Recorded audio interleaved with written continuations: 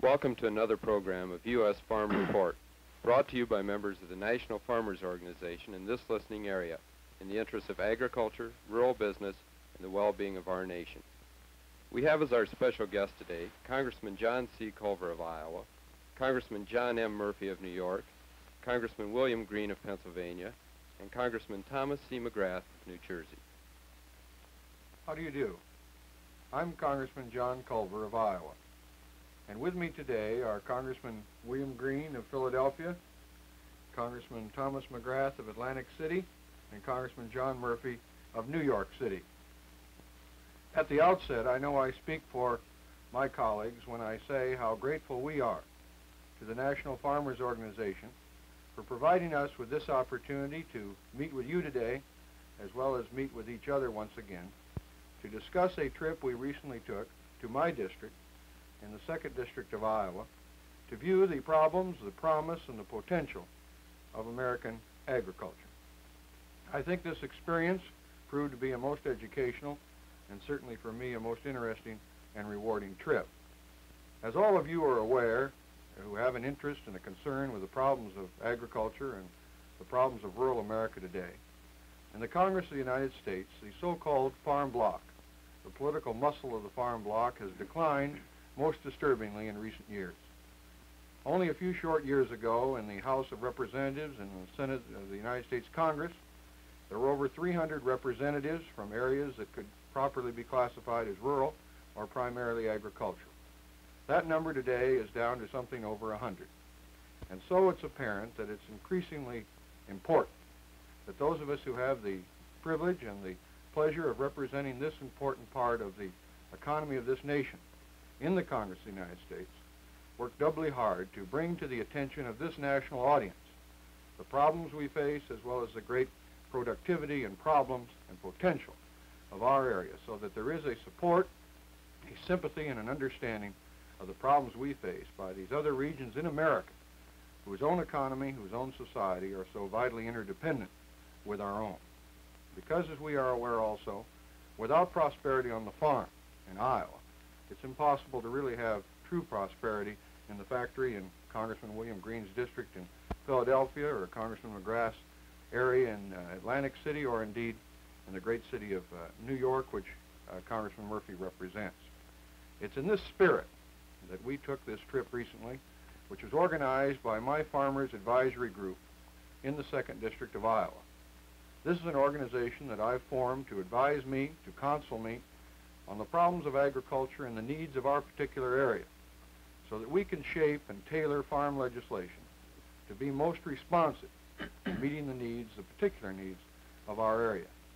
Now, this is an organization that was formed and is representative of every farm organization today. It's also bipartisan in nature and has each of the members are active farmers, and their suggestions and counsel to me have been extremely helpful.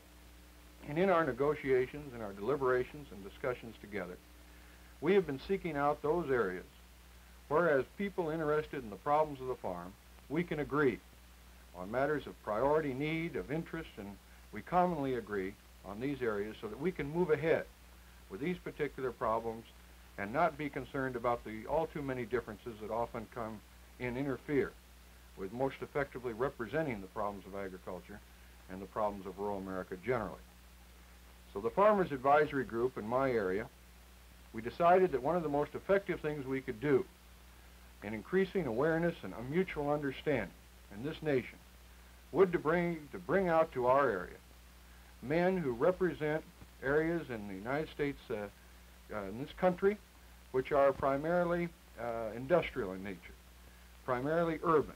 The problems are much different in our own, but we felt if we brought them out to Iowa and gave them an opportunity to sleep on Iowa farms, to see a typical farm operation, to be exposed to some of the costs of modern farming, the machinery, the equipment, to see firsthand some of the exciting conservation practices that are continually improving the efficiency so effectively of our American agricultural strength of this economy, that this would be extremely useful to them, so that when they went back to the Congress of the United States and when they went back to their own districts, they could speak with a greater awareness and an intelligence and understanding to their own people about the vital interdependency of this nation's economy and how incredibly important it was that these programs in Congress of the United States, the farm programs and other matters of particular interest to us, must be supported if indeed we are going to have prosperity throughout the width and breadth of this nation, which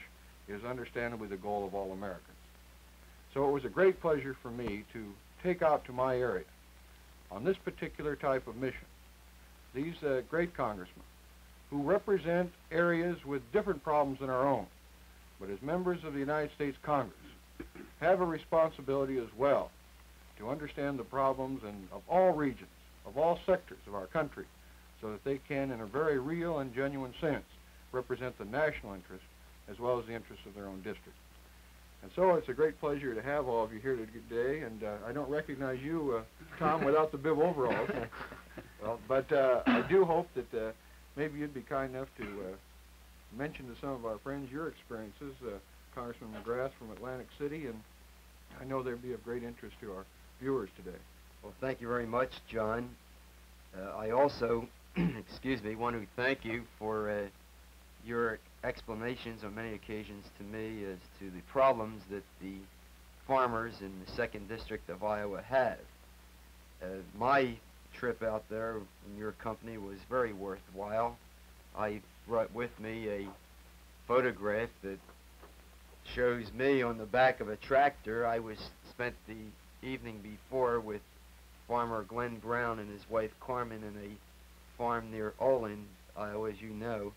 And early in the morning I woke up and went out with Farmer Brown while he feeded some of his beef cattle. Was that before breakfast? That was before breakfast, John, and for the rest of my life in Congress at least, I'll always know what feed grains are. And I thought just that one example is a concrete, specific example of what I learned on this trip.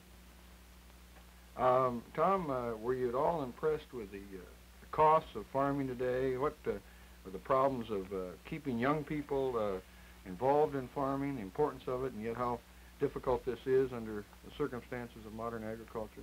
Well, Glenn Brown, John, I think was almost 50 years of age. He's a very charming man.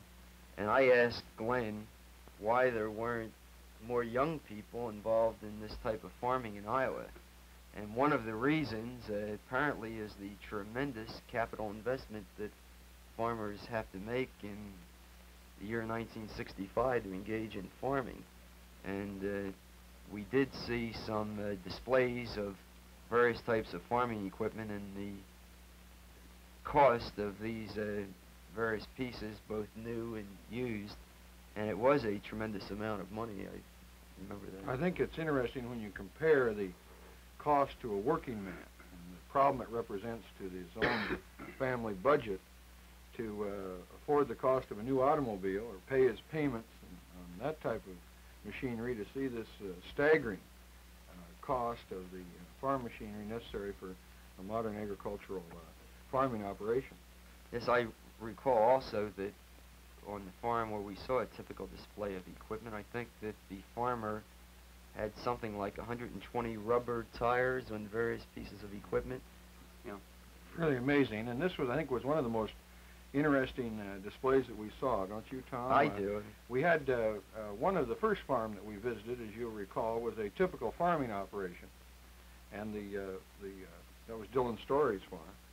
And he took out his books, and remember, right in the farmyard, and read us his costs of operation, and told us the problems that this represented in putting his children through college.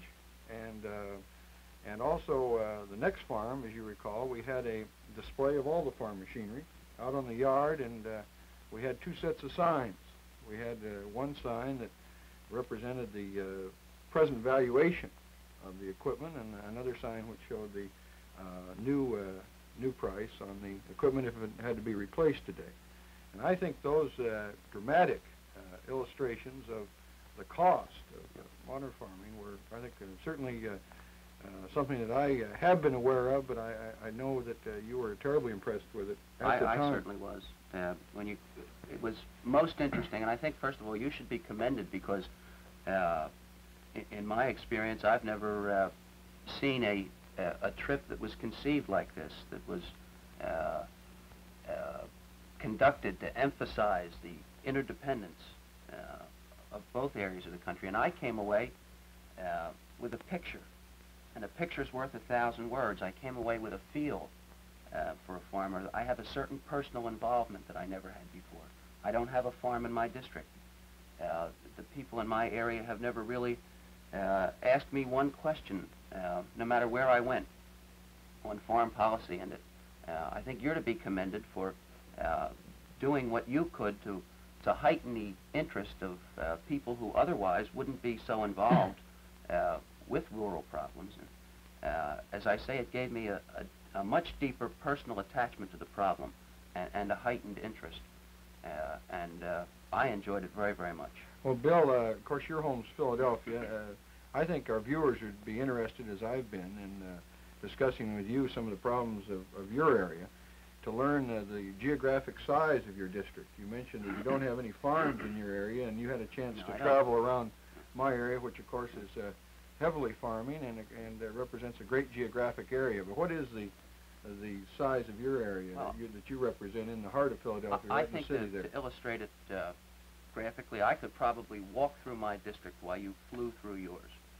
Fantastic, isn't it? And, good illustration. Yeah. This is, I think, most remarkable. Have you ever been?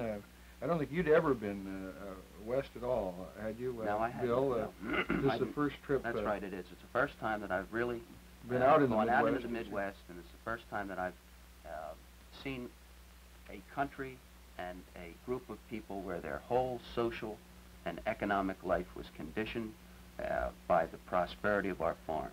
Well, I certainly hope that if you have occasion, as I know you will in the months ahead, both here in the Congress and when you're back in your own area giving speeches and making appearances and talking with your constituents, when they do talk about the price of food being so high, I know, hopefully, based on this trip and this experience where we've gone over some of the actual figures of the cost of agriculture and as well as the great contribution of agriculture. I mean, the fact that the average percentage of personal income that is expended on food in this nation is now about 18.5%, 19%. That means, of course, that about 82% of a working man's take-home pay in your city of Philadelphia is now available for costs of medical care, which are so high today, the costs of education, which are staggering when they have children that they have to send to college, clothing and luxury items and automobiles and recreation and travel and all the rest. And this is because of the incredible accomplishments, really, of American agriculture. And I think you can very effectively now indicate to them that we do eat better and more cheaply than any people in the history of this world. And this contribution is not only being made here at home, but overseas. And the balance of payments problem that we all see, I know you, Tom, happen to be on the House Banking and Currency Committee, are very familiar with the great problems that we face in balancing our payment situation here and abroad. And I think the fact that overseas agricultural trade represented in excess of $6 billion last year is a most staggering statistic. And it shows that unless we can maintain these overseas markets, maintain access to them in Western Europe, and increase the trade that we now enjoy in these other areas in future years, the consequences to the strength of our own economy will be very, very great indeed. I happen to be a member of the House Foreign Affairs Committee, as you're aware, and in this capacity I'm also very, very much aware of the very great contributions that American agriculture is making through the Food for Peace program in these underdeveloped areas, closing the gap between the staggering problems of exploding world population crisis, really. And to reduce our farm surpluses. Exactly. And and I think that the day is, frankly, is fast approaching when we've been placing such an emphasis on restricting agricultural output that with this exploding population around the world, even with American agricultural production going full throttle, we aren't going to be able to begin to meet the needs of mankind for food unless we, at the same time, are building up the strength of the agricultural economies in all these other areas. And here again, I think the expertise, the training, the ability, the knowledge of the American farmer is going to be invaluable in our overseas aid efforts. So Tom hit on something earlier that concerned me very much and left a profound impression upon me. You know that I'm very young, and I was concerned by the exodus of the people from the farms, particularly in light of what will be the case, a greater and greater demand on our farms to produce more and more with the increase in population, not only in this country but throughout the world. Yes, so now in Iowa, for example, I don't think there's a state that better illustrates that problem, really. We have the highest percentage, Bill, of elderly people in America. Some 14%, for example, of the Iowa population is 65 years of age or over. And to a great extent, that particular figure is because of this very disturbing out-migration of young people who have not been able to find job opportunities on the farm, have not had the financial resources and wherewithal to remain in agriculture, which after all is the type of life's experience to which they're most familiar, best equipped to make an effective contribution to our economy. And I think that it's extremely important that every step be taken to ensure that these young people are given the opportunity to stay on the family farm and to work and to enjoy not only the economic and financial rewards from farming, but what I think you observed was a very, very satisfying social institution. I know in your areas, in the cities, you've got problems of juvenile delinquency, of air pollution, of problems of urban renewal, for example, where you have to restore the great problems and strength of the urban city. And none of these problems, of course, happen to be ours. We have different ones, as you're aware, and I'm trying very hard, and with your help, I hope I'm increasingly becoming aware of your particular problems, and I hope that in a way, this trip that you made to Iowa, living on a farm, sleeping there, working there, feeding cattle, going around and observing on a first-hand basis the various farm operations gave you a greater understanding of our particular situation. This is, yes, Jack. John, you brought one thing out at the outset of your remarks, and that was the fact that the farm bloc has lost so much of its voting power, but the city bloc has lost its voting power too.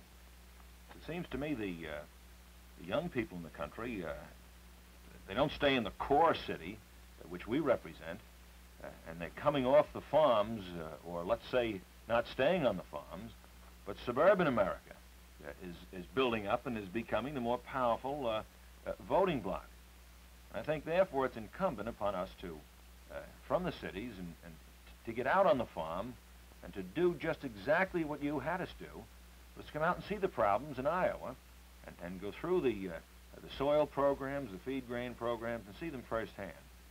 I know after I came back from that trip, I was convinced of the soundness of the policies on which we voted subsequently, and the President signed into public law just shortly after we returned from Iowa. This is a farm bill. It's a farm bill. And I know the Farm Appropriation Bill, which is another heavy appropriation, which we could understand better, the need for the support in our agricultural programs.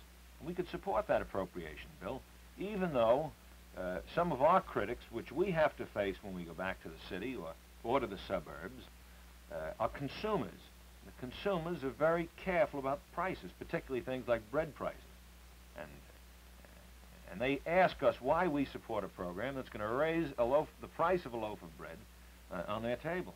Did you receive mail, Jack, in recent months when the farm bill was being considered from various lobbying interests and so forth to suggest that this would present a bread tax and increase the price of food unfairly and so forth? Did you have that? Were you subjected to that type of mail campaign? John, I got more mail on the price of bread and a so-called bread tax than on any other single issue this year.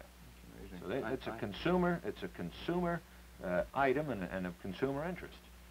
And we know that people who move to the suburb, people that are in these areas that want to buy and own a home, and they have a job, And as you said, they're worried about housing, they're worried about schools, they're worried about that consumer dollar. They're the people that carefully watch us and how we vote and how we react. And we can go back and tell them that this is a necessary program because we understand rural America, we understand the farmer and his problem, particularly in the light of 1965 realities. Like Tom pointed out on those tires. But exactly. I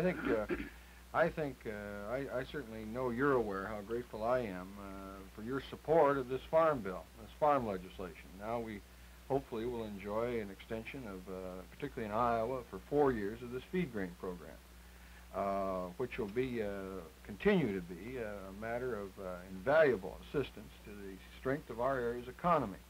And I know it took a lot of courage, frankly, for you men. We've talked a lot about this farm bill. I know I've had occasion to visit with all of you at great length about it, how important it was to our area, but I also tried to point out, as you're aware, how important it is, as you suggest, to your own areas. For example, the rubber, the tires, the steel in Pennsylvania. The American farmer is perhaps the greatest purchaser of steel, independently of the armed services, of any sector of our economy. And you saw this equipment, these tractors. Well, if the farmer doesn't have enough money in his overalls to buy a tractor, then, as you know, Bill, in my district that makes the tractor works in the steel mill in Pennsylvania, is going to be another statistic in the unemployment rolls. And he's going to also present problems for you in terms of increased welfare costs and all the other attendant problems that come invariably with an unemployed situation. Congressman Murphy, John, you have this most interesting district, I think, Brooklyn and Staten Island.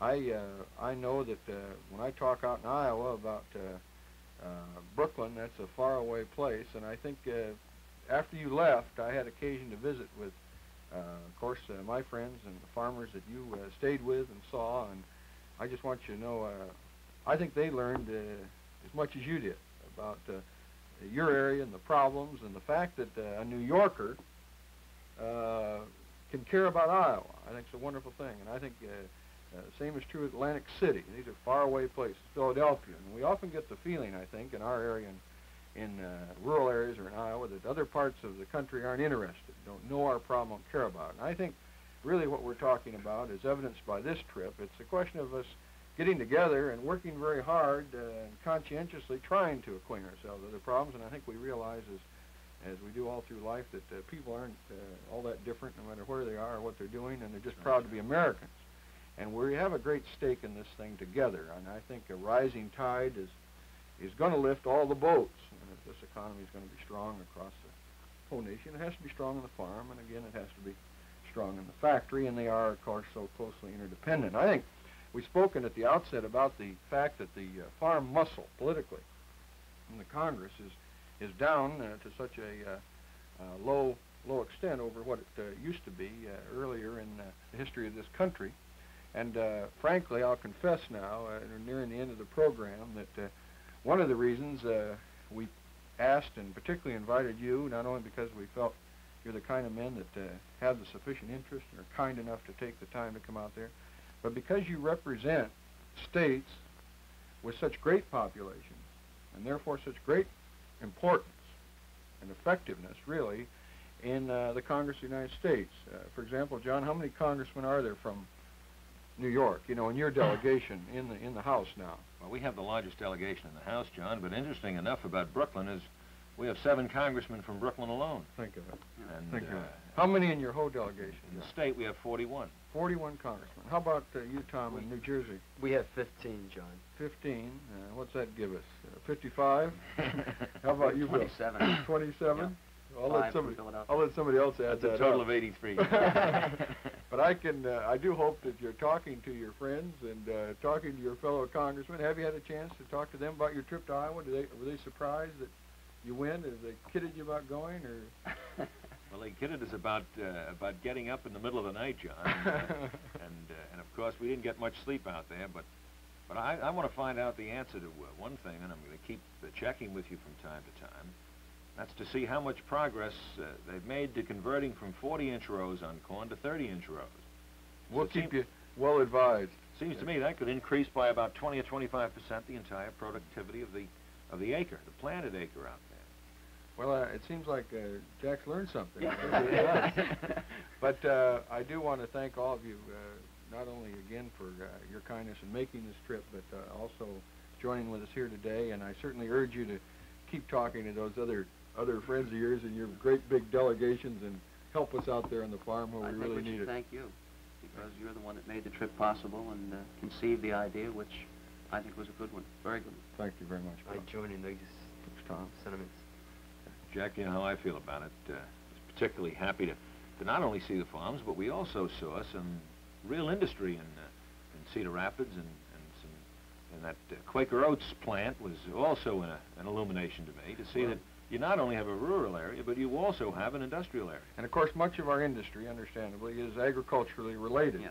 So it again is dependent upon the strength primarily of agriculture in our area.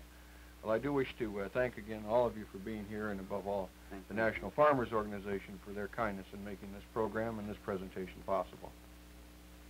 The historic records of the United States government prove conclusively that farm prices must be in balance with wages and interest costs in order to have a fully operating economy and relative full employment for our nation's people. Government records also prove that each dollar of gross farm income generates $7 of national income. How much longer can we afford to underpay our nation's farmers when it is costing our nation $7 for each dollar of underpayment to the farmer? The members of the National Farmers Organization are calling on the rest of the American farmers to join with them in an all-out effort to solve this farm problem.